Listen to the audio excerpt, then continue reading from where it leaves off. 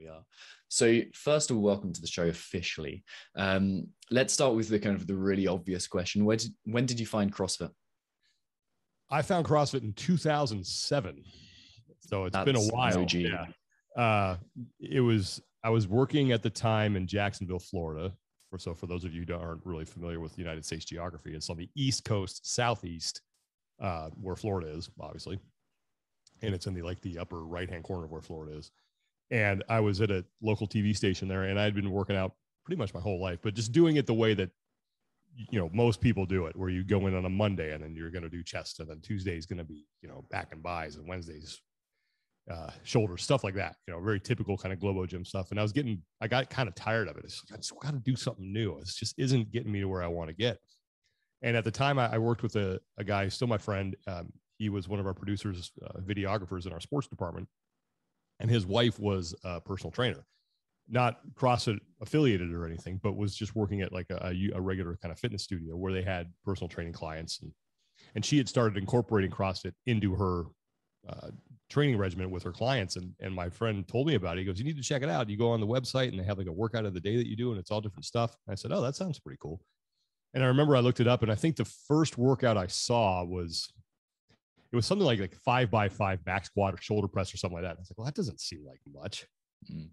So I kind of blew it off. And then I eventually said, okay, I'm going to go give this a try. And I signed up for some training sessions with her. And she taught me some basics. I think the first day I did, I learned how to kind of squat and sort of learned how to do a kipping pull up, just basic stuff. And we did some other things. And then we ended it with, all she had me do is 10 rounds for time of Cindy. And it almost killed me. And I went, okay, this is the real deal. This is how I need to start working out. And I was immediately hooked and just head first dived right into it and was trying to, find all the information I could on it.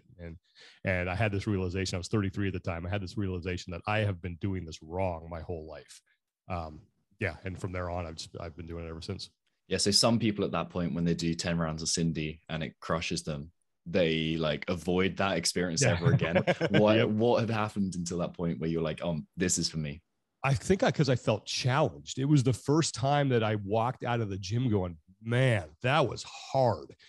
Most of the time I would go and work out on my dinner break when I was working at the TV station. I would come back and I wasn't, I felt like I pushed some weights around, but I wasn't tired. I hadn't challenged and pushed myself to that limit in a long time. Usually when I was exerting myself like that, it was playing a sport.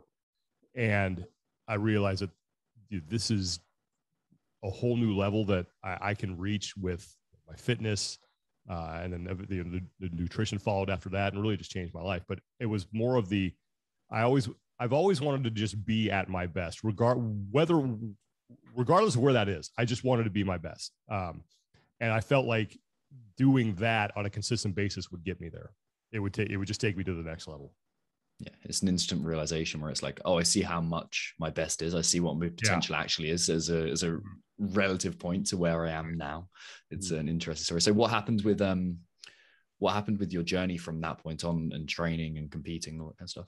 I just really, like I said, threw myself into it. I was in Jacksonville at the time. There were no actual CrossFit gyms when I first started. There was CrossFit East, which was an online affiliate, which I think was the second affiliate in the world, but it was just online. And a lot of the law enforcement officers in Northeast Florida used it.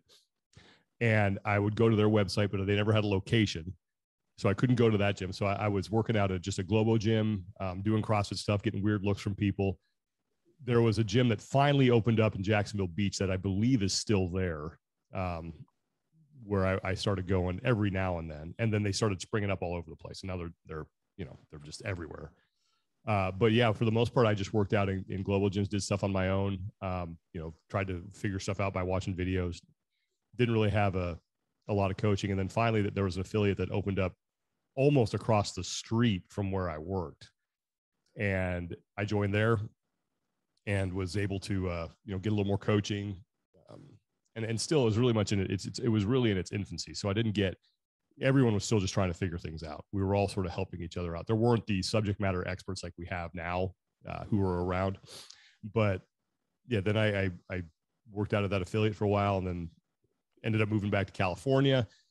and joined an affiliate there. And then that's kind of how I fell into the whole media side of things. Yeah, so you were like, I'm going to get the terminology all kinds of wrong because we'd call you commentator over here. So the sports anchor, is that the kind of correct phrasing? So there's a difference between. So yeah. The way we would use sports anchor here is someone who you would turn on your newscast and they're up there at the desk and they're doing highlights and they're part of a larger newscast. So that was my original job, was a sports anchor in that setting. And I did that at 3 different stations around the United States. Yeah. How'd you get into that? That's a kind of, I see it as a niche employment. Like, how'd you find that? It's a weird story. I always wanted to be involved in film. I was a big movie fan and still am. And I went to college originally at San Francisco State University as a film major. And then I got into the department and I looked around and I looked at some of the people. I said, I don't think this is for me. This is not the crew I want to be around. And it was, I just didn't have a good feeling about it. And I'd always loved sports. And they had a pretty good broadcasting class, their department there, I should say, at San Francisco State. And I looked into it and they actually had a sportscasting class. I said, well, this sounds great. And I was still in the mindset of, I want to do something behind the camera, whether it's shooting video for a sports league or editing highlight videos, something like that. And I changed my major, enrolled in the sportscasting class. And the cool thing about that class at the time was, this is pre-internet. So there was, there's no streaming or anything like that, but we would broadcast all of our sporting events on, well, I shouldn't say all, most of them on what was known here in the United States as public access television. Mm-hmm. So we did that, and they let you basically do any job you wanted. You could direct, you could produce, you could run graphics, you could run camera, you could, be a play-by-play person or a commentator. And my turn came up to be a commentator, and I did some stuff on camera, and the professor said, you did really well at this. You should do some more. And that's sort of how it started. And then out of college, I got my first job in Kalispell, Montana, which is Pacific Northwest, where, upper left-hand corner of the United States, sort of in a couple states. And it was in like a small little market. Got my first job there, and I worked there for 1.5 years. And then I moved to Florida, which is, complete other opposite end of the country, and worked in Tallahassee, which is the capital city of Florida, for about 2 years. And then I moved over to Jacksonville, which is again on the East Coast, which is a bigger city, and got to cover some pretty big sports there. So that was really my introduction into, I don't want to say big time, but I got to cover bigger sports than I've ever had, like professional football here, American football, big time college sports. They have NASCAR, PGA Tour golf. There was a lot. And then I worked there for about 9, almost 10 years. And then that's when, in 2008 is when the economy tanked, and I had been at that station so long that I knew they didn't want to pay me what they were paying me. So they didn't renew my contract, and I ended up moving back to California. I got into PR and marketing when sort of out of the business for a while. Then CrossFit came around, and that's how I got back into it. Yeah. Ideal that kind of time, then, like ready to step into those shoes. Yeah. Obviously, when people pursue anything, whether it's competition, whether it's a career, whether it's a relationship, there's something that they find meaningful and something that they uniquely bring. What is it that you find meaningful about this aspect of your career? Wow, no one's ever asked me that before. That's a good question. I just love what I do. It doesn't feel like work to me. There are times where, my friend of mine always said, yeah, there's a reason they call it work and not fun. There are times it does feel like a job, but I love being able to. I heard a question on another podcast that I listened to, and a guy asked a commentator, why do we need commentators? Why do we need play-by-play people? And I thought about that. And I said, well, that's a really good question. Why do we need? Most people can just watch a sport. They know what's going on. They're okay. And the thing that popped into my head is, well, why do we need soundtracks for movies?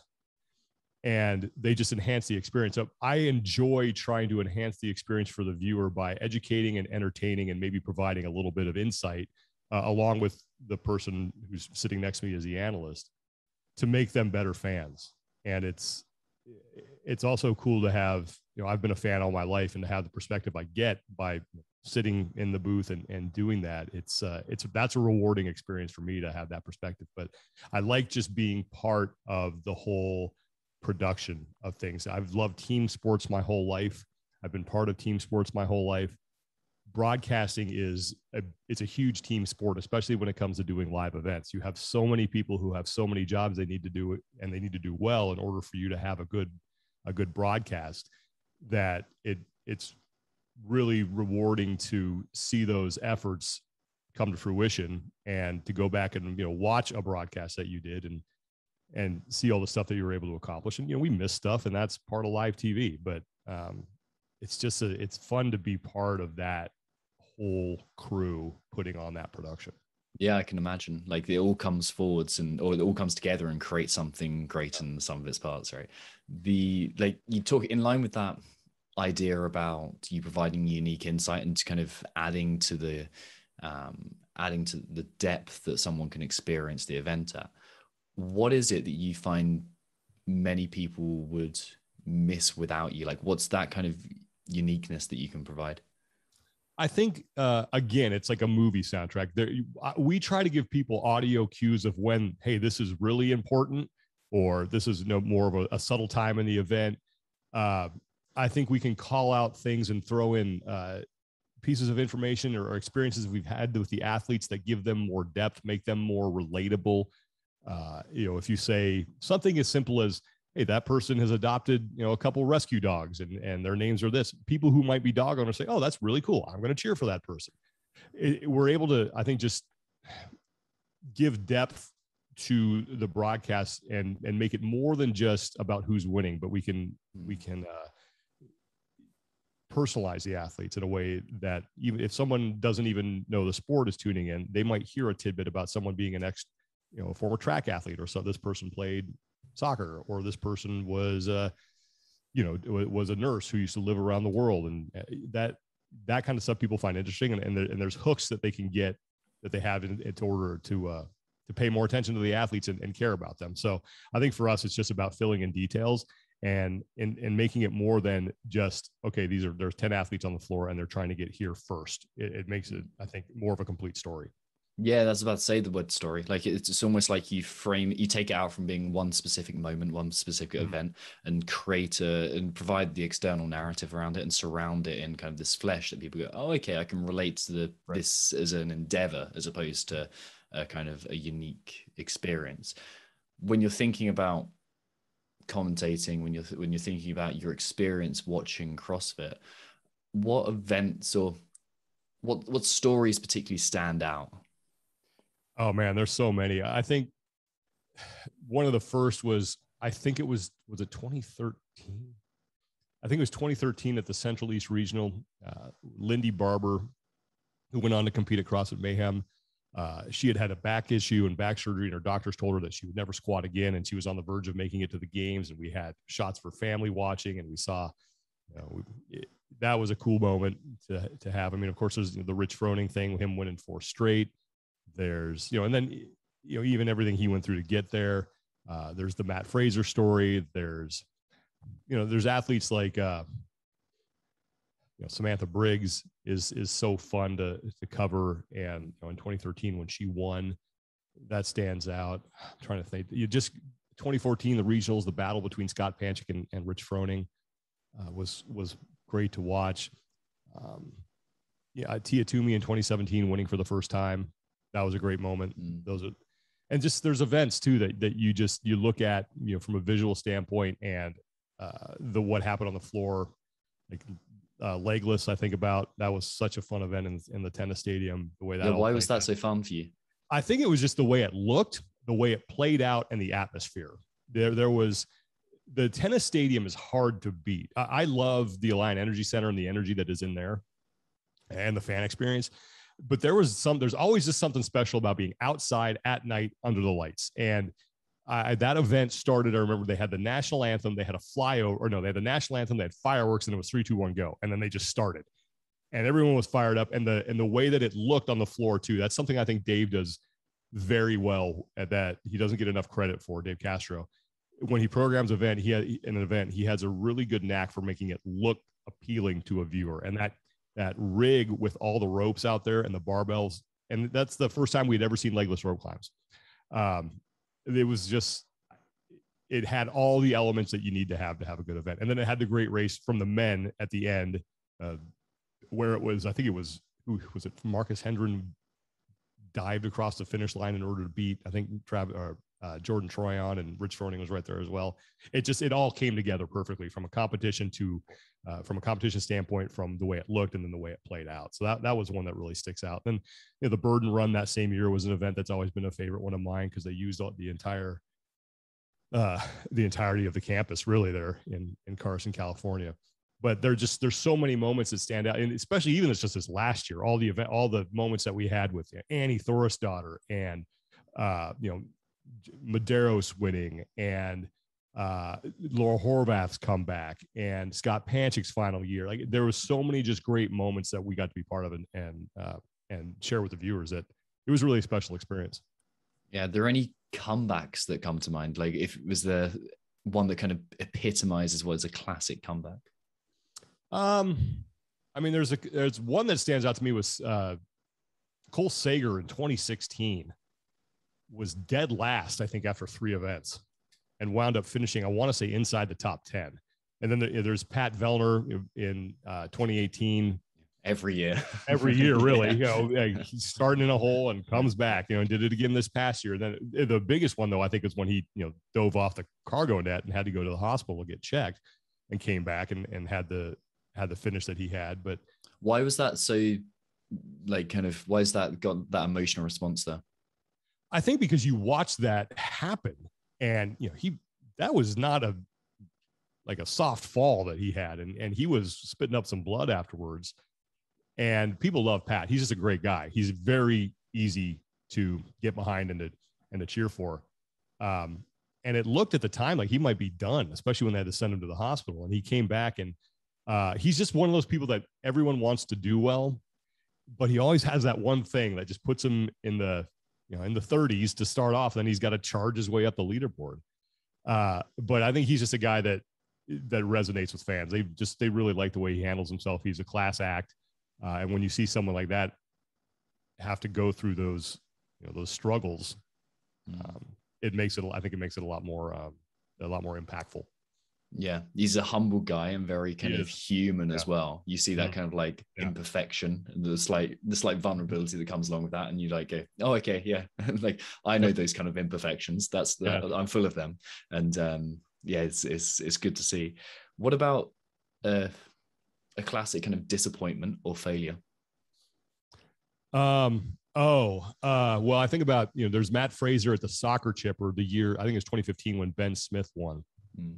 And to watch him struggle with the pig and on the rope climbs, and it's one of the very few times you're ever going to see Matt Fraser struggle like that. You could see the lead was slipping away, and he realized it, he knew it, and there was nothing he can do about it. That was tough. I mean, there was Rich Froning, and this is before I got involved, but of course in 2010 when he couldn't climb the rope. That's a real famous one. And what's cool about both of those moments is that what happened after that, their careers afterwards were dominant, to say the least. I think about Tia Toomey, the 2 years that she finished so close to Katrin and wasn't able to win. And then the redemption story in 2017, where she comes back and wins by just 2 points. That was pretty incredible. But there are moments that are tough where you see an athlete and you see it play out in a lot of events who you get stuck at a barbell and just has to sit there and stare at it. We saw it with Haley Adams in 2021, this past game. But those are the main ones that come to mind. And then Katrin Davidsdottir, again, this is another one. I think it was 2014 when she couldn't climb the rope at regionals and then didn't make it to the games. And then the following year comes back and wins. Those are the ones that stand out. And it's probably because of not just the disappointment, but again, what happened following that makes it so meaningful. Yeah, it's a nice framing of a story that you get that complete arc and you come around. And that's something, again, that you tell fans about, and everyone loves a good comeback story. And when people learn that for the first time, it humanizes those athletes, makes them more relatable, and they want to, and because everyone's had disappointments, and it allows them to just relate to them more. Yeah, it's like a great piece of music. You kind of go away and you're like, Right. oh, where's this going? Like this Yeah. is, and then like, oh, it comes back and the harmony's there and it's all those Right. elements that come back. It's like, yeah, that resolved it for me. What about like in the same line as well? Like, what about experiences of just mental toughness and grit that you've seen? Um, wow, there's a lot. I mean, well, I shouldn't say a lot. There's one that Years and stand out. I years of would it. think about the trail run. I think it was Jen Smith on the trail run in 2016 had hurt herself and was just gutting through that, but refused to quit. There's I'm trying to think who else. That's the main one that stands out. Scott Panchik this past year, I think is a big one. He knew that his knee was not 100%, and he went out there and refused to quit. And we talked to him a couple weeks ago, and he was saying how there was a couple moments where he thought he might have to withdraw, and he didn't, and he kept going. Those are the two ones that come to the top of my mind. I'm trying to think about anybody else who may have gotten hurt and tried to gut through some things, but all those athletes are doing it on a daily basis, at a competition. They're all hurting. They're all banged up. I think it was Cassie Lance McWhorter a couple years ago during a speed clean ladder. She was on the final barbell and she missed it. And the time was winding down and she was going to finish last in the heat anyway. It didn't matter. Her place was locked in. And the couple there was like 10 or 15 seconds left. And she just kind of waved to the crowd, said, okay, I'm done. But then her fellow competitors got out there and said, no, you need to do this again. I think it was 2018. You need to do this again.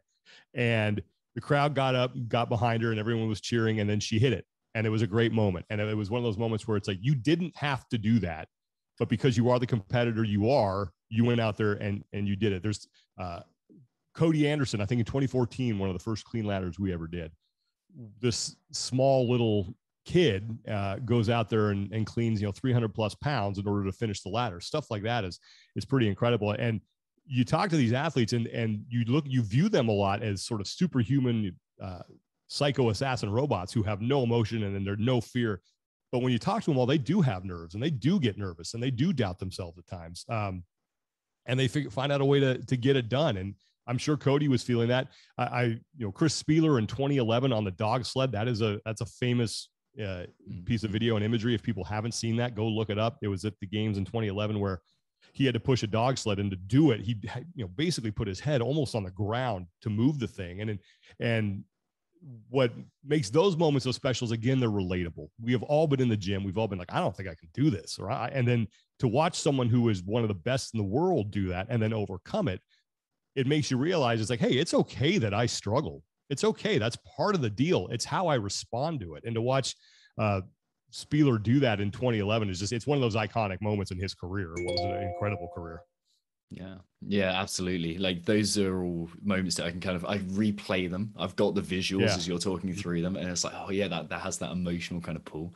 And the thing that I keep on hearing through this podcast series is that it's very common to think that elite athletes don't have the struggles and they've learned to kind of banish them or kind of or they don't have that chatter in the head. In fact, they've just got that they've got the response to it. They have the ability to have a conversation and see that is not them. It's just a part of their personality. It's not all of them. So it's really interesting to hear you say that and point that out again, because it's really useful for people to hear. What do you see that maybe other people would miss? You've obviously got a unique perspective. Like you obviously see things and have a different viewpoint. So yeah, what do you see? Well, I think that's part of it, getting to talk to the athletes in a way that maybe, a lot of people don't have an opportunity to talk to them about. And we had just a great conversation with Scott Panchik a couple weeks ago. And it's that viewpoint, that these athletes are so good and they're so confident and they have no doubt and they have there's nothing in their head that tells them they can't do it. They know that they're one of the best. And Kristen Holta said this too. We talked to her last week, and she was saying how she doubted sometimes whether or not she could still do it. Now, this is a woman who has finished, I think, inside the top 7 every time in the past 5 years at the games.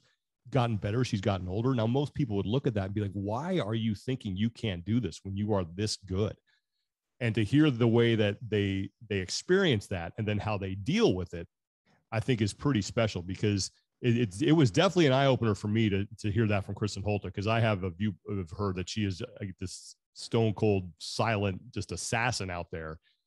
But to hear her say that, she was mentally drained at the games, and she had times where she doubted whether or not she was going to be able to do that, that's pretty incredible. And to realize that they're human. They're human just like us. They're just really good at this, but they do have those human foibles that we have, and they have the same doubts. It's just they're on a bigger stage. And people who go into a gym and you look at the workout of the day and you go, man, I don't know how I'm going to be able to get through this. They have the exact same thing.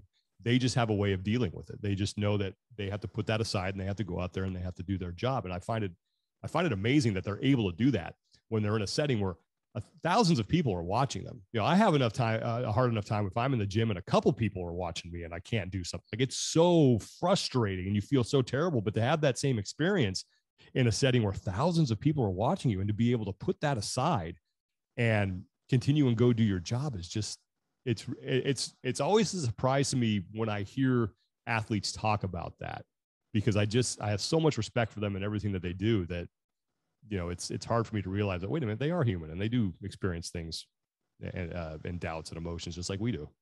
Is there anyone aside from Kristen who you've seen as this almost impervious being, like something that you can't, and then like there was this kind of awareness that, they're very kind of human beneath that surface? I think Tia comes to mind, and I remember, and I talk to her about this all the time. The first time that we ever saw her was 2015. And at the time, what we would do with the athletes is, from a media standpoint, is that we would have them in throughout the day. I think it was before they would start. So it was like a Tuesday, the week of the games. And we would bring them in and we would, get them in their uniforms, and we would shoot different video with them. We would ask them questions just in case during the competition, someone was doing well and we needed to tell a deeper story about them. We would have that video that we could show to the audience.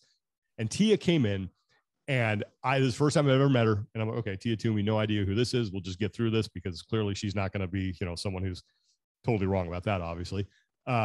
And she was so nervous, and she jokes about it too. She goes, I remember those questions and you asked me what was my least favorite move, and I just couldn't think of anything. So I said, thruster. And then you said, what's your favorite move? And she goes, and I go, cluster. She's like, where did that come from? And to see the journey that she's gone through from that sort of timid, unsure athlete to what she is now.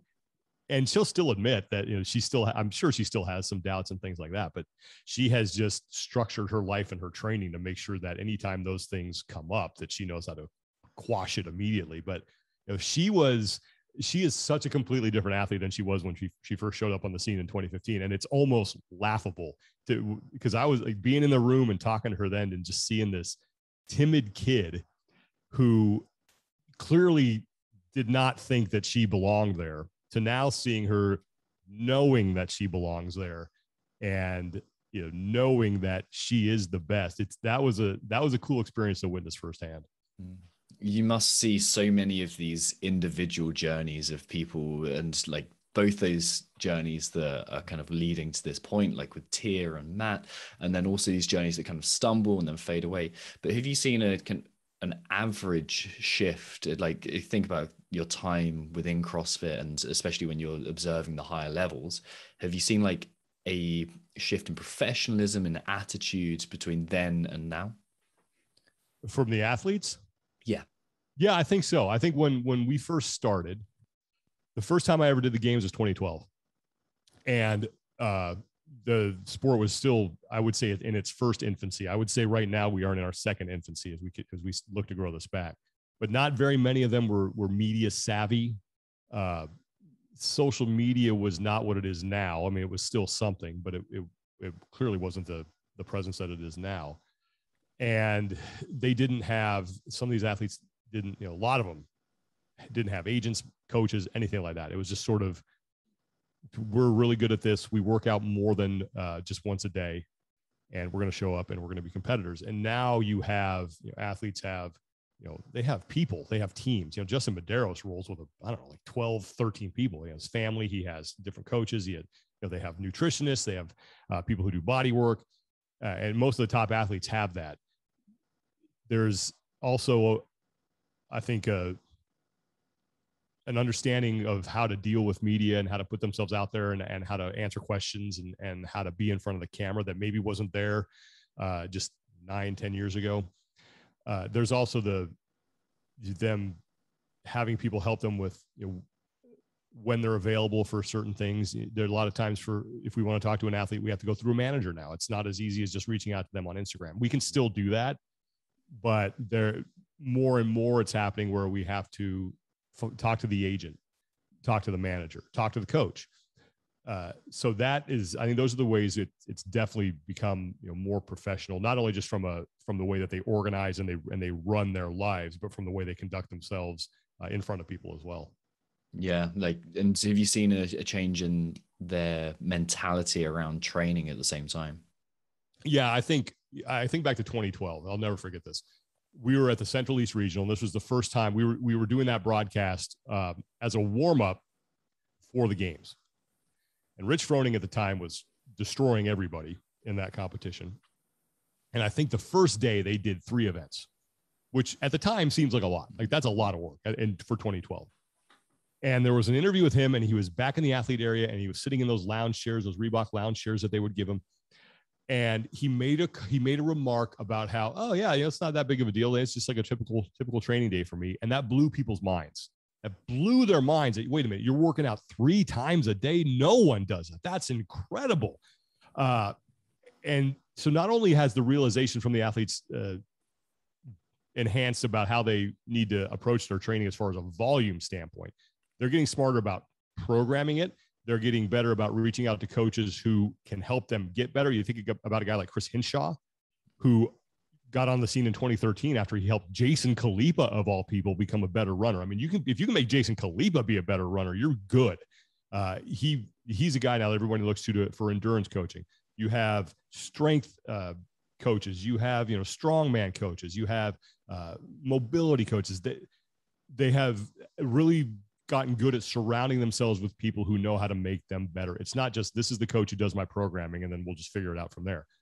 It's a team now of people behind these athletes. And that's really what you see, in other sports that are individual based, whether it be tennis or golf. They all have, professional golfers have swing coaches and they have mental coaches, and CrossFit athletes have mental coaches now. They have, fitness trainers. They have this whole team that makes them what they are. And now CrossFit athletes are on board with that as well.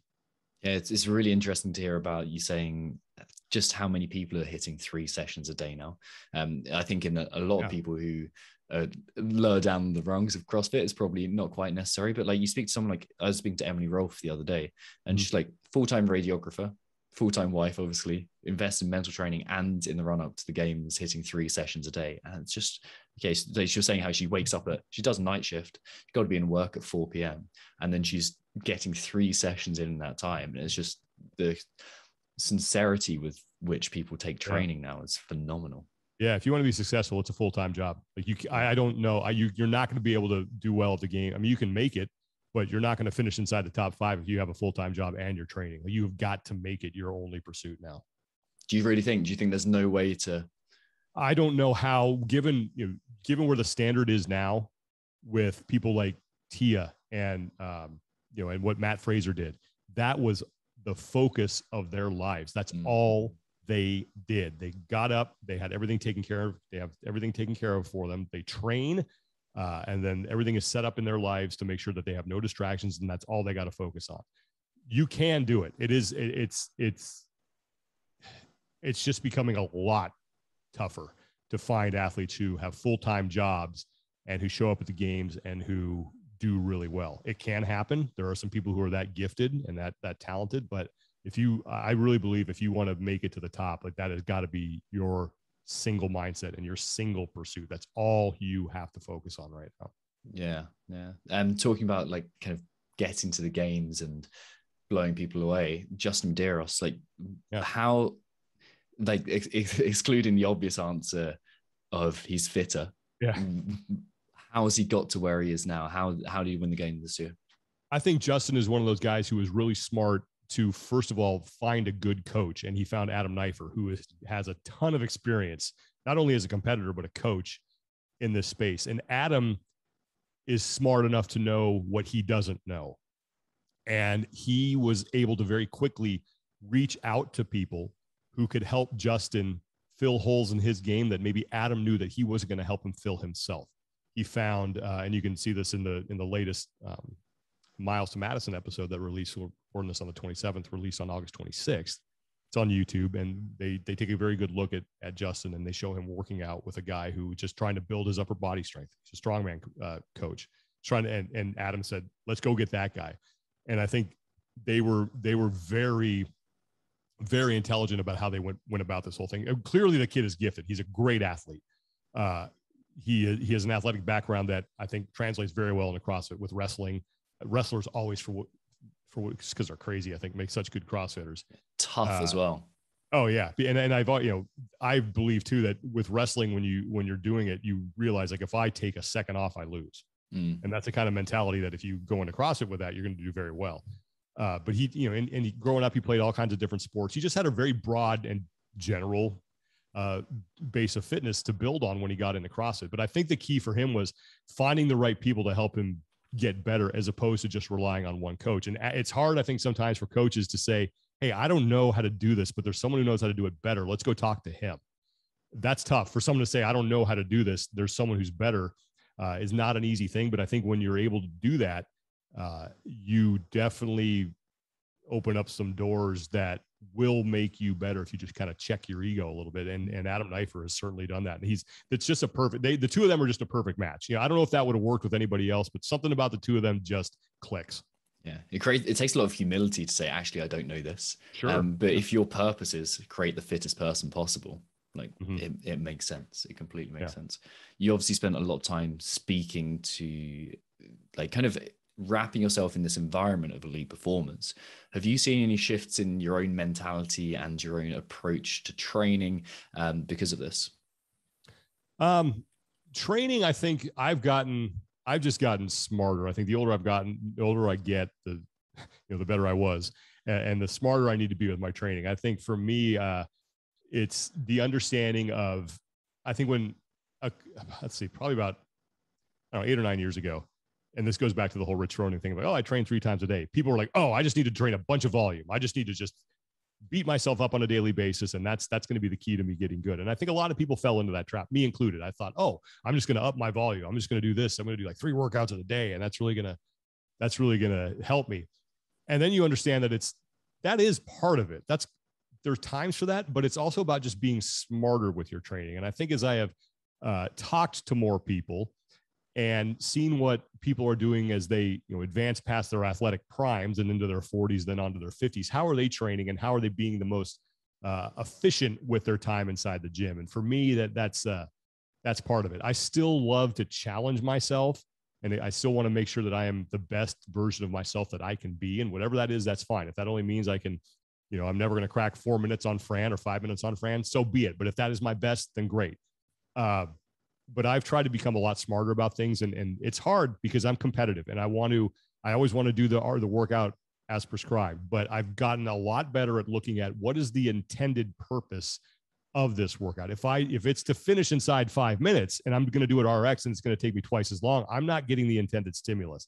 I focus a lot more on what is the point of this. Is it to finish? If it's to finish inside 10 minutes, I need to pick a weight and a scale on this movement to make sure that I can hit it with the right intensity to do that. And I think ever since I've started doing that, I've been feeling a lot better, because when you get older, stuff just doesn't heal as much. I've got nicks and bumps and bruises and stuff that's wrong with me that I need to kind of work around every now and then. But that's the knowledge that I've been able to gain from people like Pat Sherwood and Matt Chan, and guys like that who are really good programmers. Adrian Bosman, and listening to them has really helped me dial in my own training. And I just do it for fun. I just want to be fit for life. But again, I want to make sure that I'm doing it. Is that the best that I could do? Am I the best at where I am at that? I don't know. And that's why I always like to continue to push myself. I just don't want to settle, Yeah. Again, it takes a huge humility check to do. Yeah. That, It's to tough, say, like, how's it supposed to feel? Right. And that's the thing. It's like everyone wants to do, like, if the workout is supposed to be like a 4-minute sprint, and if I do this RX, it's going to take me 7. dial it back and do the workout the way it's supposed to get. Because in the long run, you're going to get more out of that than you would struggling through. You totally change the intended stimulus if you don't do that. Yeah. A complete left turn here. and a complete change. And Annie Thorisdottir this year and the past, like her pregnancy and everything that's happened around there. What do you like? How did you find that? Like, what were you thinking when you watched that unfold? It was funny. We were talking about her on our podcast and what we thought she would do going into the games. And the consensus that we came up with was that she had the biggest range of any athlete. It would not shock us if she finished inside the top 5 because that's who she is. Wouldn't shock us either if she finished, 15th through 20th, because she's coming off what was a very difficult pregnancy and, raising a daughter. That is not easy. She had plenty of reason to not be 100%. But as you watched her compete, it was like, man, she's back. Like, this is one of the best versions of Annie we have seen. And the moment, it's very rare that you can put your finger on that moment where it's like, oh yeah, that is right where it happened. The snatch that she hit it, I think 200 pounds it was. And the look on her face, that was when she realized that she was back and she could actually compete. And I think that's when everyone else realized, okay, this is not a fluke. This is actually who Annie is. It was incredible to watch. And it really is just it's just a credit to the athletes. It's just how good they are. For her to be able to overcome what she overcame to perform at that level that quickly is incredible. And it was such a great story. And that's why I really think that these past games were so memorable, because we had so many of those great human moments. And to see Annie have that look on her face in that setting, we've all been there, whether it's like we hit our first muscle up and we're on top of those rings and we're super excited, or we PR a snatch or whatever it is.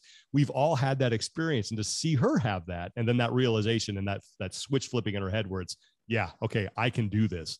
That was a moment that it's going to be remembered, I think, for a long time. That image of her is going to be one of those iconic shots that you see from the games. Yeah, the shock and the joy and surprise, right. It was so good. And again, like you said, like you can frame it in your own journey. You can see those moments, like you and especially from a coaching point, when you watch someone get their first, like even like a push up or like a pull up or something, it's like there's that moment of like, oh, I belong here. Like I deserve to be here. I've worked hard enough and I'm good enough to be here. And that's just like such a good feeling for humans to get. And I suppose that's probably what CrossFit does so well for such a wide variety of human beings. It's like, it's intimidating, and it can be intimidating in some scenarios, but like, you know what, I do belong here. And it's like through good coaching and everything that goes along with that, it's like, yeah, good community. I do belong in this. So a few questions to kind of like that I like to finish up with. What was the greatest athletic performance of your life? Wow. Greatest athletic performance of my life. Ooh, that's slim pickings. Let's see. Trying to think. I don't know if one really stands out. It's been so long since I've been in any sort of organized sports. I had a couple pretty good ice hockey games as a kid. I think there was I know it. I got it. Okay. There was a high school American football game that I played in. It was my senior year of high school. So I was in grade 12, and we were playing one of the best teams in the area. They were always really good. And we didn't win the game, but I remember it was probably my best game. And at the time, this team was so big, the school, their Nevada Union was their name, and they're up in kind of on the border of California and Nevada. They had their program was so popular, they had their own radio broadcast. Now that was unheard of when I was a kid. Like that, no one did that with high school sports back in the 90s. And I remember my brother was listening to their broadcast. He's like, man, they kept mentioning your name. And I was like, really? He goes, yeah. And so I ended up getting the broadcast, and it was really cool to hear them be very complimentary of me. And it was one of my best games that I ever had. So I'd probably say I'd put that one up there, because it was just, not that you need validation from other people, but it was cool to hear it from people who knew nothing about me, noticed me on the field. So, yeah. And there's been a couple just like hockey games here and there, but I think that's the one that probably stands out. I know it's difficult to think back across decades of how you felt at the time. But how do you remember your mental state at the time? Do you remember like what that, like people would call it flow state? Do you remember what that felt for you? I think it was one of those things where it's where preparation, I knew I'd prepared enough. Like I knew what this team did. But yeah, it just seemed that like everything was going right. Like I was reading the plays correctly. I was getting there on time. I just felt like, and it's almost, it's acting without thinking. And when you can eliminate that in a team sport, that's when you're dangerous. You can play with speed and you don't have to think about it and you just go. And I think that's where I was. And we had played this team a year prior and they hadn't changed. They were still doing the same things. So I had that experience under my belt a little bit. And again, they beat us, but I had a pretty good, I thought I had a great game. But yeah, there is that flow state of, you've put in the preparation, you know what you're doing. And then you do one thing right. And then that builds confidence. And then you get another thing right. And then that builds confidence. And then just sort of that momentum builds. And I think that's probably the way that it was for me. Yeah. So when you're commentating as well, like what are the commonalities between that state then and when you feel like you're on the top of your game? I think it's a good question because I think it's they're so different as far as what is required. One is athletic performance, the other is more mental. And it took me a while, and I'm still always evolving with it, but it took me a while to get my preparation and my sort of pre-game routine down to where I knew that when I showed up, I would be prepared. Now, a lot of it for me, is having the right tools as well available for a broadcast. We have, especially at the games, we have a lot of bells and whistles that are available to us, a lot of technology that is available that helps us do our jobs. But the knowing that I put in the preparation on the athletes, that I have all my notes organized to where I can access them easily. And then just, you get into this flow state where you're not really thinking about what you're saying. It's just coming out. It's sounding good. And then having a good partner helps with that. I was very lucky to work with Chase Ingram this past year at the games, and he is fantastic at what he does. And when you have that next to you, you know that if I fumble here, he's going to be able to pick it up, and vice versa. If he has a time where he's not really ready to say anything, I can continue. And to have that faith in your teammates, that builds confidence. But for me, it was really about dialing in my preparation, knowing how to organize my information so that I'm not like flipping through pages and pages of stuff in order to find things. And I think when people first start in the broadcasting world, they over prepare, and it's almost paralysis by analysis. You have so much information and you're not going to get to maybe a tenth of it, but it's understanding now for me, what I need, how I need to organize it, and how I can quickly access it so that when we're in the broadcast and I see an athlete, I know I have a little nugget on that athlete. I can look it up really quickly and I can spit it out. So a lot of it just comes in the preparation. I take a lot of time beforehand so that when we're in the thick of it, I don't have to, it's just automatic. I can just pull stuff. So that state, like there's a few things that kind of characterize it, I think, but I want to get your opinion just to hear about that. Do you reckon it's forced or unforced? That state of mind? Yeah. I think it's forced in that you have to prepare for it. I think, you just can't show up and all of a sudden it's like it's like you're a Jedi and the Force just, you have to prepare. You have to know, what's going to happen. You have to understand like what the expectations are. You have to have a good knowledge of everything that's going on. You have to be organized. And if you have that base, that's when you can hit that state, I think. But if you show up unprepared and you don't know what's going on, and believe me, I have been there in when we've gotten in a rush where I didn't quite know what this event was. I didn't have this detail down. Anything like that hinders you from getting to that state. But when you know what the event is, when you know who the athletes are, when you know all the small details, when you know how it's going to play out, when you have the tools at your disposal, I think you're much more likely to get into that sort of quote unquote flow state or in the groove or whatever you want to call it. But you have to earn that. Yeah. You have to earn that with preparation. Yeah. So when you're actually in it, it feels kind of like flow, right? It feels unforced, yes. But like you kind of construct the parameters to kind of to enable you to be in there without worrying about other stuff. Yeah. Like and a lot of that too is based on the preparation and the performance of other people. And that's why I go back to when I said, broadcasting is a team sport. If the director and the producer don't know what they're doing, It doesn't matter how well prepared I am because they're not showing the right pictures, or they're not telling the right story, or if the camera people aren't getting the right shots. All that needs to come together. And when it does, and that's where I'm really lucky, is that for the most part, I work with the same group of people, and I have so much confidence in them because I think they're the best in the world at what they do, that it makes my job so much easier. And I can just focus on me. Where things tend to break down in team competition, regardless of what it is when other people's trying to do other people's jobs and you're not staying in your lane. And when everyone stays in their lanes and they do it well, things tend to work out just fine. Yeah, nice. Is there anything else aside from preparation that you're doing to put yourself in the best? Like, actually, let me phrase that. Is there anything you're doing aside from preparation to aid your mental health on a daily basis that makes you feel good, that makes you kind of like, okay, puts me in a good place? Yeah, that's something I think I definitely need to work on. I'm not very good at unplugging and just letting things sit. I'm always, especially leading up to like a big event like the games, I always feel like I have to be looking at something. I have to look this up. I have to look over my notes again. I have to, well, did I miss this? Maybe let me look this up again and make sure that's right. And I think that's good to a point, because it means that you're very focused on details and you want things to be good. But it is that paralysis by analysis. I need to do better. And I think I've gotten better at this. Still needs to do some work of unplugging, walking away, doing something else, and having confidence in my preparation and knowing that I've done all I can up to this point. The hay's in the barn, the work's done.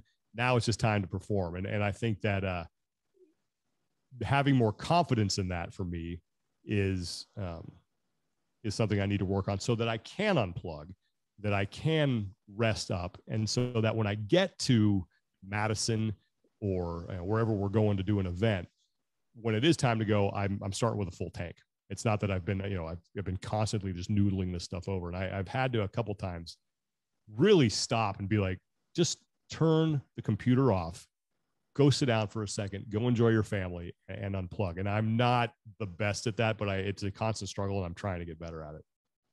Yeah, it is a constant battle to like care for yourself, to look after yourself, and to prioritize your own mental health. It's a tough one, but it's something that, it pays a lot back to you. A nice simple one to finish up. What event has caused the biggest shift in the way you live your life? What event? Has caused the biggest shift in general, just CrossFit wise, maybe it caused a big shift in the way you saw the world and act in the world. Was there anything around that? Well, I think right now it's what we're going through with the pandemic. There's been some good things that have come of it for me. Being more appreciative of the people around me, more appreciative of opportunities to get out and actually be around people. And I think that's what made the game so special this year, is that it was pretty much back to normal. It was great to be amongst the fans. I really tried to enjoy just walking around the Alliant Energy Center and being just, hey, we're here. This is really cool. Whereas in the past, maybe I didn't take that as seriously. So there've been some good things that have come from this. It's an awful time. It's a terrible time. It's made me a lot more appreciative of the people around me. I think it has made me realize again that, I saw a great quote the other day. It's like, it's not that we're not all in the same boat. We're all weathering the same storm. And some of us are in yachts, and some of us are in rowboats, and some of us are, just wearing life jackets. And it's important to be kind to people and to be empathetic to people, so that we can all get through this together. And that's something I try. Believe me, I fail at that. I try to live my life like that, but I fail. I do. But it's then from the bad standpoint, it's been disheartening that not everybody's thinking that, and that there are people out there who don't get the, we're all kind of weathering the same storm, and we need to help each other out. It seems like we've lost that a little bit, but it's definitely this past year and a half, and then being a dad too. Like my son was born right before this all happened. That has definitely changed my perspective on things. And that has made me, a lot more aware of how I'm behaving, and that, he's watching, my son's watching. How do I want him to, even though he's super young, he's only 18 months old, he's watching. And it's made me much more aware of my own behavior. You know, how am I acting right now? How am I reacting to things? Because, you know, I look back on my childhood and I realized that there were things that I picked up on that I wasn't aware I was picking up on. And that got put into big time perspective when I became a dad. I understood that, oh, you know, my behavior and the way that I do things really does matter. And it's about, you know, I really want to set a good example for him. You know, there are times when, like, if I feel like losing my temper, like I try not, you know, I got to be good at not doing that, because I don't want him to see that and think that that is the right way to react to situations. But being a dad and then everything that's been going on with the pandemic has really, you know, changed a lot for me, and some of it good and some of it, I don't want to say bad, but some of it has been disappointing. But it's stuff like that. Just, it puts things in perspective. And, you know, it's funny because, like, 5 years ago, I was not the person, and I didn't have the perspective that I have now. And I think that's one thing people need to understand is, like, you're always changing. You are never who you're always going to be. It's always changing. You know, 5 years from now, I'll probably be someone different too. But I think the pandemic and being a kid has definitely accelerated that process. Yeah, I can imagine. I can imagine that, the pandemic for me has shifted everything and shifted priorities a huge amount. And I can't imagine the combination of having a child within that time period as well. Like, it must be, crazy to be more aware of the impression you're giving off and the fact that someone's learning from you. Yeah, you know, I'm competitive. I'm passionate about stuff. And as a sports fan, I'm a fan of things. And being a fan is short for fanatic, and I'll react to just dumb stuff that I don't have control over, and I need to, like, when he's there, I've got to dial that in. Like, I can't show him that. And it's tough. It's a challenge, but you realize it's just how important it is. And to your point of just the pandemic, I appreciate so much more now the opportunity just to talk to people and to be with people. And, we're lucky where I am, because it's not as bad as where it is in other places, but it's just like, I'm itching to get back to normal. I just want to get this thing behind us. Yeah. It's difficult to appreciate what you have until it's taken away from you. Right. Just minor things. Like, I never thought I'd appreciate just going to a concert as much as I do now. I haven't been to a concert in forever. I would just love to do that. Those little things, they really matter. You don't realize, like you said, how much that matters until someone takes it. Just the ability to just sit down and have lunch with a friend. Yeah. The challenge for everyone is going to be keeping this gratitude. It's going to be like, okay, 3 years from now, like, okay, do I remember what it was like to not have access to these kind of events? Like, do I remember what it was like? And like, kind of, okay, yeah, this is a great moment, being able to go out for lunch with my friend or grab a beer with my friend or whatever it is. Yeah.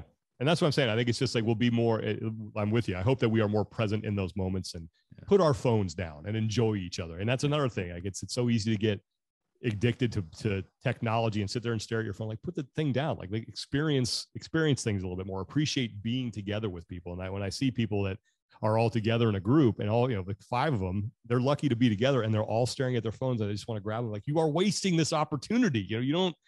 This is not something that we get to do just whenever we want to anymore. Take advantage of that, be present.